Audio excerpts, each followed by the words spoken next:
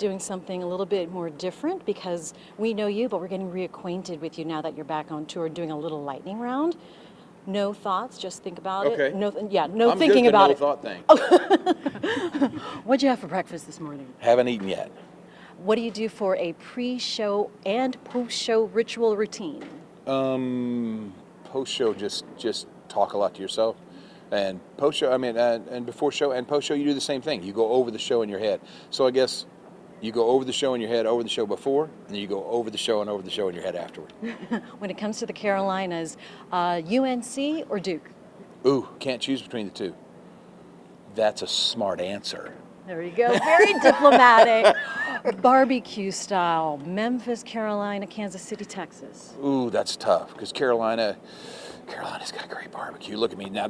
You're in my expertise field right there. I'm gonna say Carolina first because I'm standing here, but I'll take all four of them. All right. And I could eat all four. I was gonna say at the same time.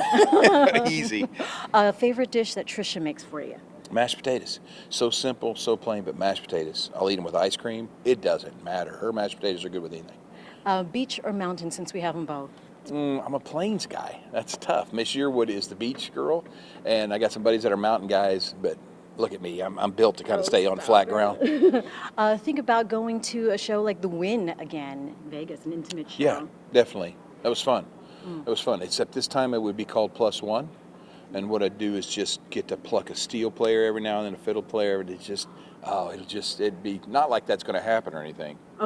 Okay, we're not breaking news here right now. Thank you. Last belly laugh you had?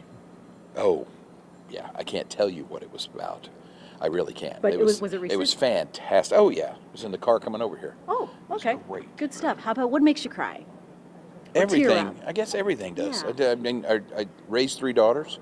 That'll make you cry just knowing that your kids are out on their own kind of thing and they're healthy, thank God. But everything makes me cry. I don't know if it's just getting over. Commercials make me cry. I'm just that guy.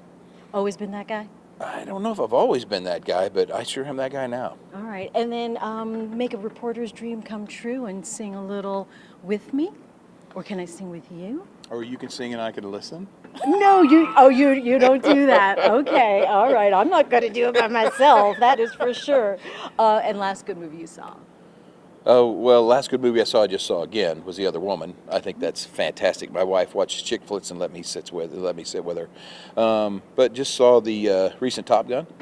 Loved it? Fabulous. I thought you would. It's fabulous. And I like the whole thing when he came on at the front, if you saw that, where he just comes on, totally out of makeup, and just say, hey, man, we worked, we hope you like it. I thought that was sweet. Carolina audience, what do you expect it to be? How different is it going to be for you?